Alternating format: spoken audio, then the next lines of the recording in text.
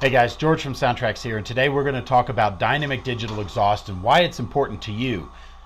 Now first we're going to talk about the steam locomotive. We're going to play with our dynamic digital exhaust in our steam. Now we've given you videos in the past about how to set it up, but we want to talk about why it's important to you.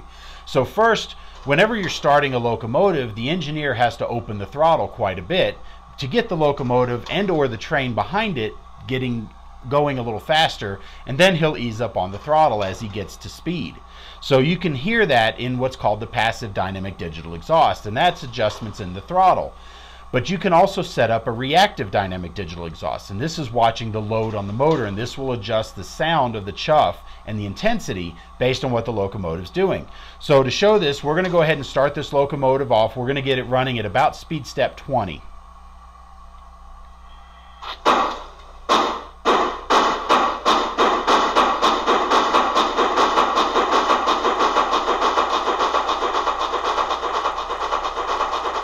So you can kind of hear how that chuff was really heavy to get that train started, but now that it's at speed, you hear that chuff sound back off.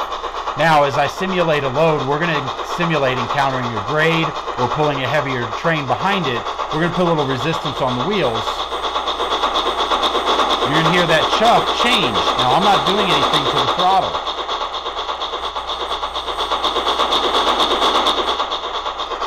So you can really kind of hear how that changes. Now we're going to drop back down to speed step 10, because if you don't want to rely strictly on the automatic chuff of the dynamic digital exhaust, you can override that. You can simulate the engineer changing the Johnson bar. By moving the Johnson bar back and forth, he can adjust the timing in the pistons up front. Now this uses the F5 to push our Johnson bar forward and the F6 to pull our Johnson bar back. So to do that, we're going to go ahead and push the F5 and note the change in timbre and tone of the exhaust chuff. I would do it again. And one more time. And you're kind of hearing how that chuff becomes more abrupt, because the valve is actually moving less back and forth in the valve timing there. And so what you're doing is you're getting a more abrupt chuff. Now the fourth time we go into the F5, you're going to go into full drifting mode. You're going to hear the chuff pull away, and this is where you hear that leaky valve packing and the rod clank. Now to re-engage the chuff, we're going to use the F6. You hear that chuff come back, and now we're going to work our way back through.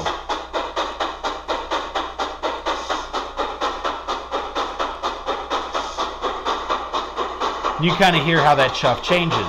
So you can manually override the dynamic digital exhaust by using the 5 and the 6 key. And now we're going to take a look at our diesel locomotives. Now the prime mover will notch up and notch down based on what the locomotive is doing. So if you've got a heavier train, or when you encounter a grade, you're actually going to hear that prime mover really notch up and really get into it.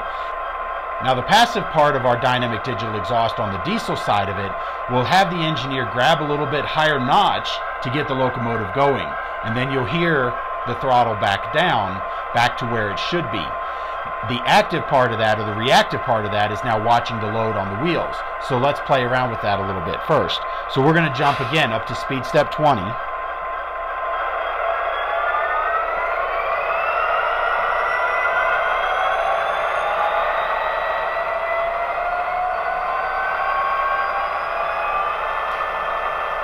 You can kind of hear how that prime mover got louder as it notches up.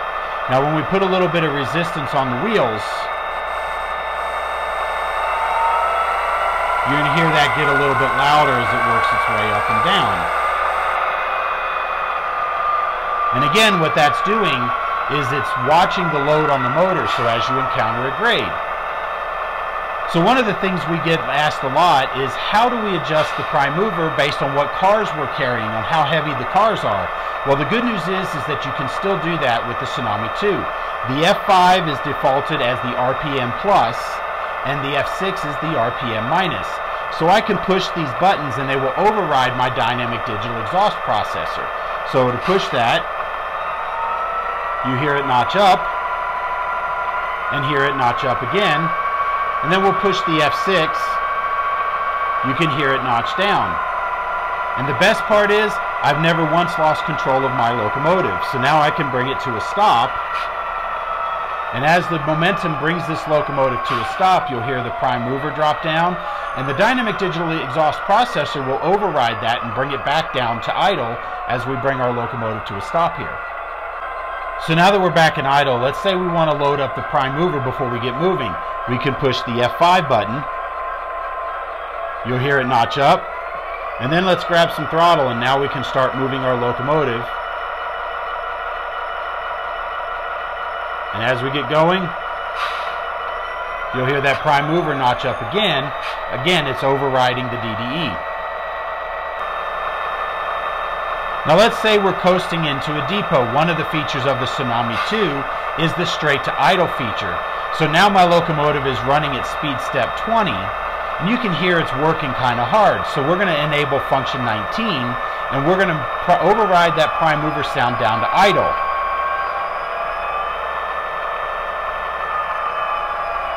And I haven't touched the throttle yet, so my locomotive is still moving, but it's overriding the throttle and forcing the prime mover down to idle. So you can now coast your train into your stop or up to your signal or your depot. Then you can still throttle down. Now as evidence it's moving, you can hear the clickety-clack in the background. Now we'll bring it to a stop.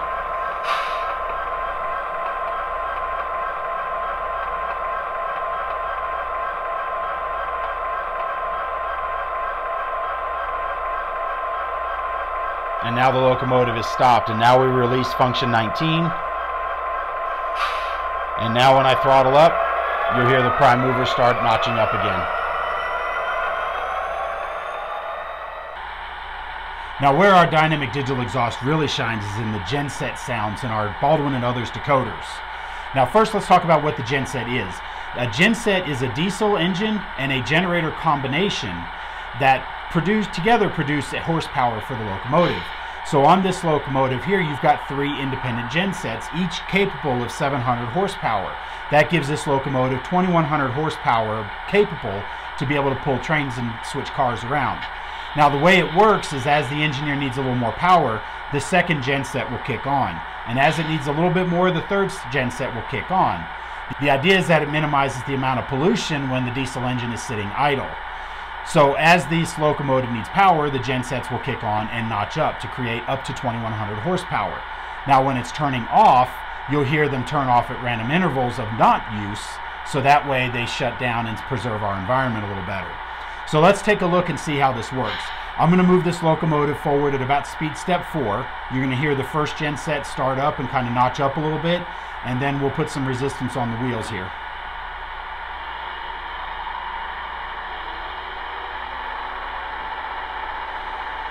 So we'll put a little resistance on the wheel. You'll hear that second genset kick on.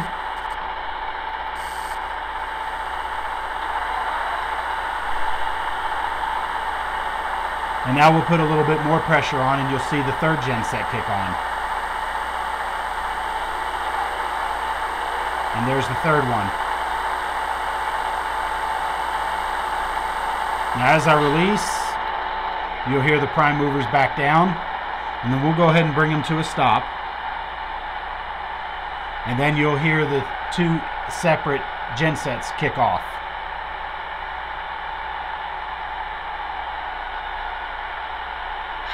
And there goes one.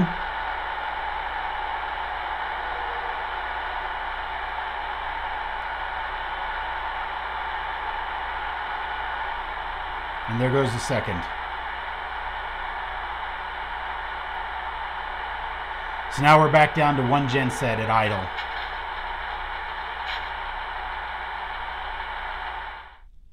Now that we've gone over the dynamic digital exhaust and how it really works for you, I hope you'll implement it on your railroad soon.